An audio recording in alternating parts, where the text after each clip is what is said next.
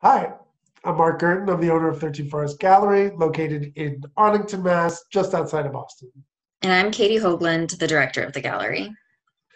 Because we haven't been open to the public since our show Panorama debuted, we've decided to extend it in the hopes that folks can actually see it in person once we can safely reopen in a few weeks. Panorama features three artists, Benita LaFleur, Paul Beckingham, and Lynette Haggard. Since March, we've been working really closely with the artists to come up with ways for folks to engage with the show online. We filmed a tour of the show in the gallery, and then we had a remote talk with the artists over Zoom. Both of those you can find on our website. So here's another aspect of the show that we wanted to share, kind of a behind the scenes look at what we're thinking about when we're curating a show. So, the idea that we had for Panorama was to highlight a range of different painting approaches. So, we have Paul Beckingham, who is a very realistic painter, Lynette Haggard, who is an abstract painter, and then Benita LaFleur, who is somewhere in between as a more expressionistic painter. And we wanted to offer kind of a through line between the three artists because their styles are visually so different.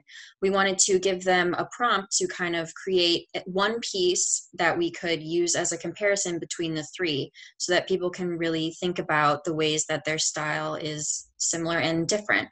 So we prompted the artists to create a painting around the theme of something that is iconically New England, and they work with a lot of those themes in their individual practice as it is. So it was a great way to highlight things that they're already including into their paintings, and also to show how three artists with styles that are very visually dissimilar can approach, the same topic and come up with, a wide variety of responses.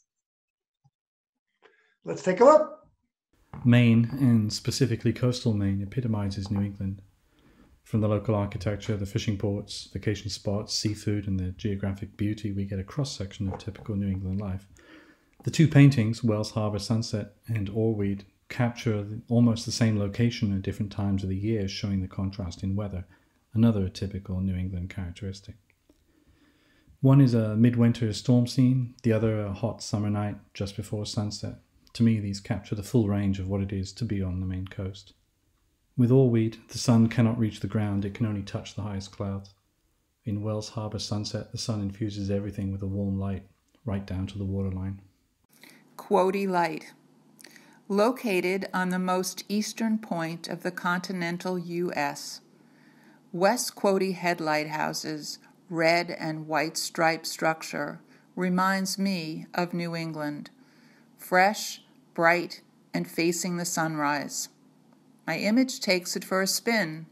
In a dreamlike, repetitive pose, it floats and chases itself around the canvas in muted tones of blue, orange, and red. My New England roots run pretty deep. Most of my childhood summers were spent on a humble dairy farm up in Vermont. I was intrigued with the process of patchwork and spent hours on the porch with Grammy. She slowly cut up ordinary clothing scraps into hundreds of pieces for her quilts. Come winter, she pieced them together and stitched the final work. My cousins and I explored old buildings, abandoned automobiles, woodlands, and farmland. We forged remnants of die-cut material, metal, machinery, clothing, and appliances. From these found fragments, we created imagined stories and histories. Over time, my interests have moved from representational work to abstraction. In my art practice, I find recollections of discovered objects and memories reemerging. The idiosyncratic, sometimes oddly humorous shapes and weather-worn surfaces are constructed with an emphasis on relationships of color and form. So it's this piecing together of history that is my panoramic view of iconic New England.